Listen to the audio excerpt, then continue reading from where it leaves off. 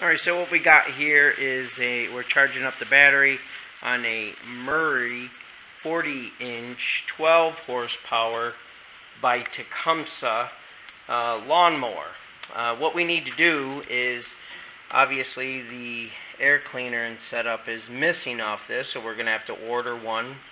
And also, we got to clean out the carburetor. She won't run very good. So we're going to clean it and see what's going on. He also said about a leak. So to get to this carburetor right here, instead of working in this close quarters and swearing a lot, what you need to do is take the nose off this machine. And by doing that, how you do that is take these two big screws right off it, and this nose will pop right off.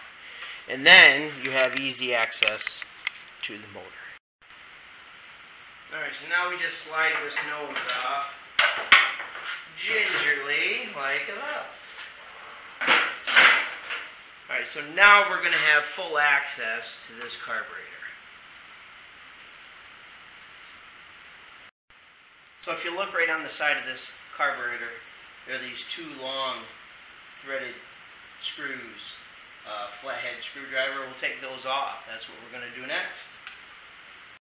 So if you take a look here, you see all this dripping. That's actually water coming out. Holy cow, that's a lot of gas. Gas is shut off, and it's straight water. That's not a good sign. I just have a feeling we're going to be replacing the carburetor here in this video.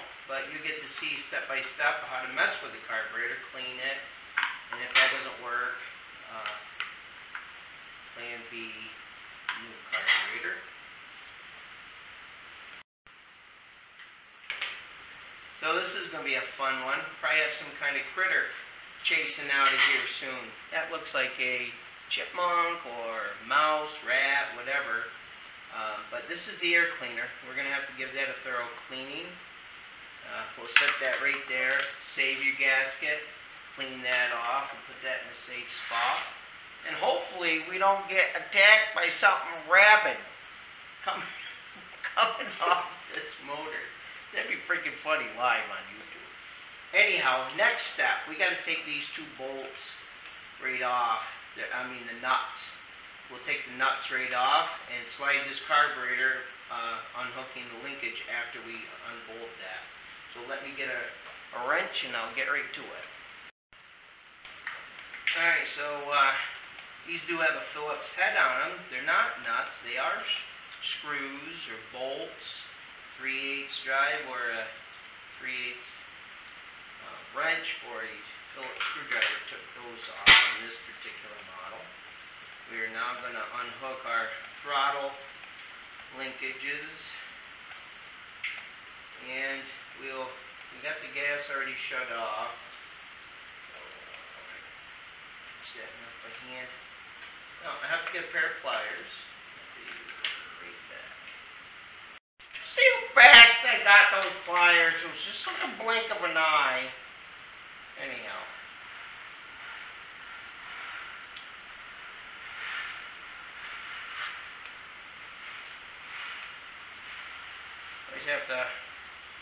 I try to save as much of this gas line as I possibly can, so I twist and turn it as I do it. So here is the bad looking carburetor. He said she's seeping gas through the bottom. I'm just judging from the rust. I'm going to clean it up the best I can. But for $15, you can order a brand new carburetor for this. I'm pretty sure that's what we're going to do. Because I'm looking at a ton of rust.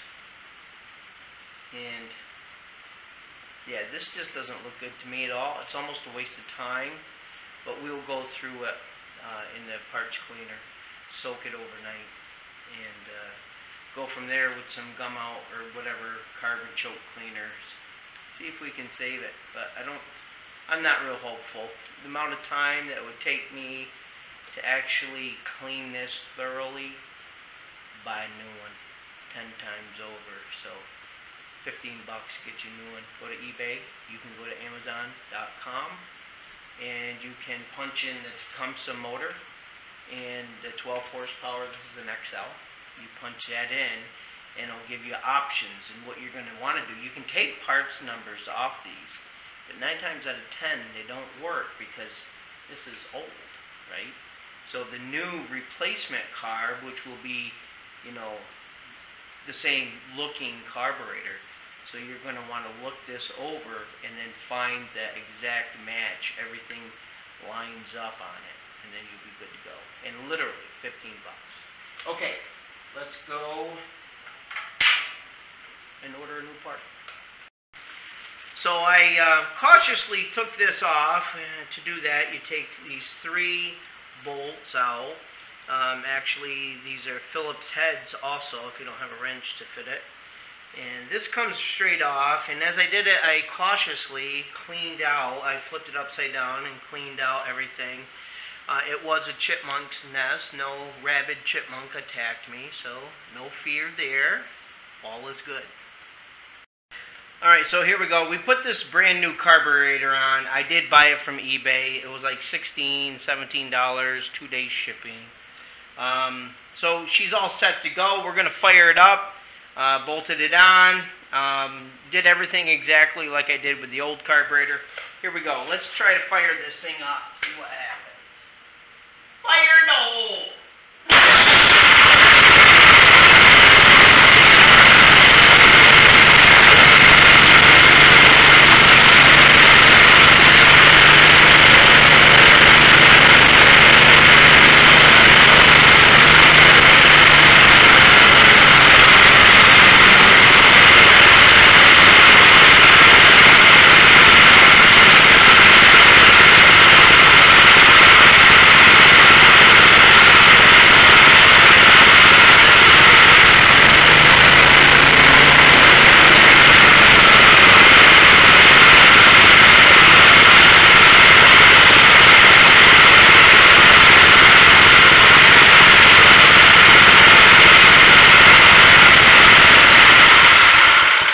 Saw me doing there is I took a Phillips head screwdriver and I adjusted this. I call it an idle screw. It's a stop for this to pull back on and idle down.